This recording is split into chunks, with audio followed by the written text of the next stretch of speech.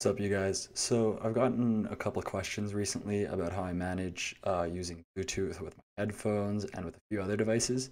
It's actually pretty easy. The biggest issue with doing it from a window manager is that often using Bluetooth CTL or other command line tools, and I kind of prefer to try and make things a bit quicker. I'd rather not try and do everything by hand.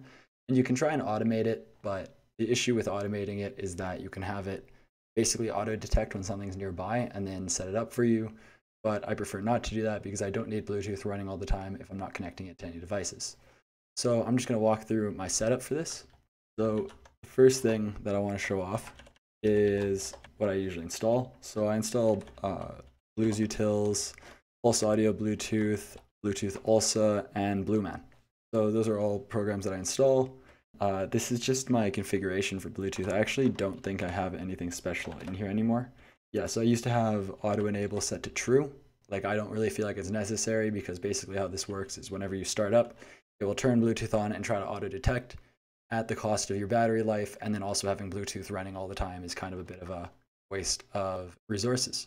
So instead, I just have this set to off, which I think is the default. It depends on your distribution, but that should be the default. Now going back to what else I do, I just enable the Bluetooth service and start it.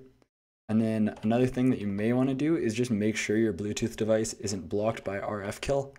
So if you do RF kill list, it will list all your devices and you can check and see if any of them are blocked. Right now I have nothing is blocked, but you could go ahead and check that for yourself. And then if there is, you just do unblock and then the device. So pretty simple for that part. The general installation is actually pretty simple. The rest of it's a bit complicated. So now the big reason that I installed all this extra stuff, especially the audio stuff, is mostly just to make sure that I can actually use my headphones. You may need to install extra codecs, but as far as I remember, I think all the codecs that you'd usually use come installed already if you install all of this sort of stuff. Another thing that I like to do is actually try and automate this. So I have a script. Here's just kind of a demo of how it would work. So I hit this and it gives me an option of network or Bluetooth. I can select Bluetooth and it gives me the option to connect, set up a new device, manage, or disable. So disable will disable Bluetooth functionality, which may seem a bit silly, but it can be useful if it's already running and I just want to cut it all off and stop it. So what I do is I can do manage, and this will just list everything that's connected or has been connected and paired. And that is using Blueman, which is why I installed it. And then on top of that, I can do new, and it will give me all these prompts. They're pretty self-explanatory. It'll list all my devices. It'll set up my devices for me. That one's pretty intuitive. And then if you actually do connect, it will list all the devices that, just because I did new, it's a bit weird, but usually it would only say my phone and my headphones because those are the things that have been trusted and paired. And so then when I just hit enter, it will attempt to connect, and my Bluetooth headphones are off, but if they were not off, it would automatically connect with them. Additionally, I also like to connect my phone. There we go. So this is what it would normally look like. And if I connect my phone, I can actually route my audio through my computer, so I can get extra control through my computer on my audio. Might seem a bit silly, but it's kind of convenient, especially if your headphones don't support multiple Bluetooth sources. Anyways, let's go ahead and take a look at my actual setup. So this is my Bluetooth connection manager script. It basically checks out the network and Bluetooth and everything like that. And then it basically checks and sees if I want to change anything network related, which would be my Wi-Fi.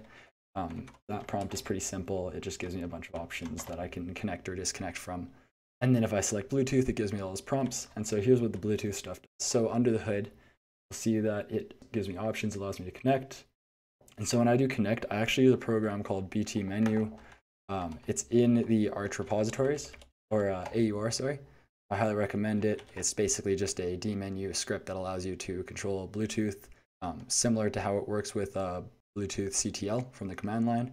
You could actually probably replace this and do it yourself, but I just find it convenient and it's in the repository, so why re-implement it myself? And then Bluetooth Assistant, or Blueman Assistant, actually comes from Blueman. So does this, Blueman Manager. And so basically I'm getting most of this from there. And then finally, it will actually kill the Blueman applet. If you need to use Blueman Manager, you need to have the applet running. And then I just kill it at the end. And then otherwise, if it's networking, then it uses the Network Manager dmenu script, which is also in the UR that you guys can check out. So it's a pretty simple setup just to give you guys a general idea of what I like to do and how I have my Bluetooth setup going. If you guys have any questions about this, feel free to let me know. Hit me up in the comments. Like if you guys enjoyed this, subscribe, hit that bell icon so you guys will get notified of my next video, and feel free to hit me up with some more questions. I'm happy to help you guys with any issues that you guys are running into. I just got this one a few times, so I figured it might be worth a film video. Anyways, see you guys next time.